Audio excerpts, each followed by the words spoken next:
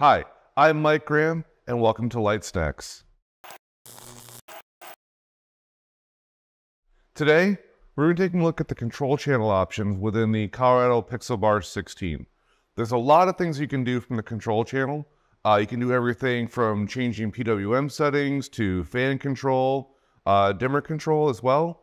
But today we're going to take a look at how to switch the order of your pixels. So basically within the control channel, I can decide that I want my first pixel to be either here or here, which will invert how my effects run.